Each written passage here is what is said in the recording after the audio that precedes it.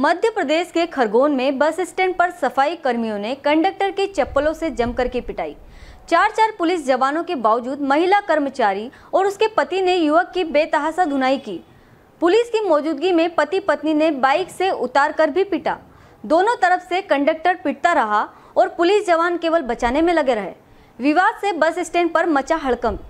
जिला मुख्यालय के बस स्टैंड पर गुंडागर्दी आम हो गई है।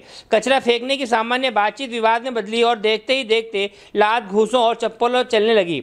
बस कंडक्टर रवि ने पॉलीथीन का टुकड़ा बस स्टैंड पर फेंका। इस बात को लेकर एक सफाई कर्मचारी से कहासुनी हुई। इसके बाद तो युवकों ने मारपीट शुरू हो गई।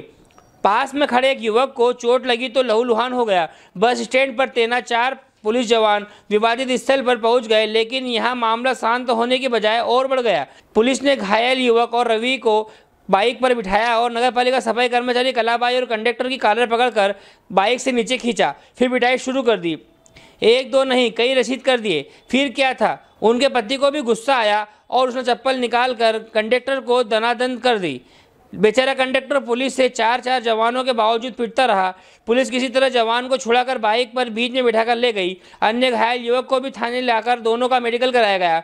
पुलिस ने दोनों लोगों को गिरफ्तार किया है। विवाद से बस स्टैंड पर खासी भीड़ जमा हो गई। मारपीट और विवाद के दौरान मारपीट करने वालों में वीडियो बनाने वालों को भी रोका और धमकाया भी। खरगोन से तिवारी रिपोर्ट। बस स्टैंड पर सफाई कर्मियों और बस के कंडक्टर और ड्राइवर के बीच कुछ विवाद की स्थिति उत्पन्न हुई कचरा डालने को लेकर।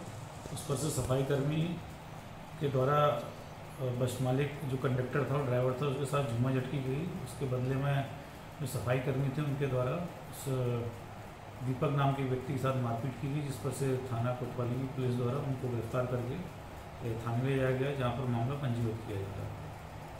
बस स्टैंड पर आए दिन से इस तरह के विवाद होते हैं।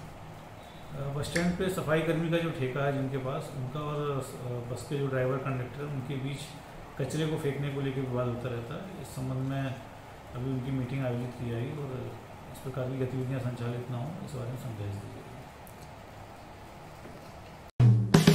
हेलो फ्रेंड्स, आप देख रहे हैं हमारा चैनल sw24 न्यूज।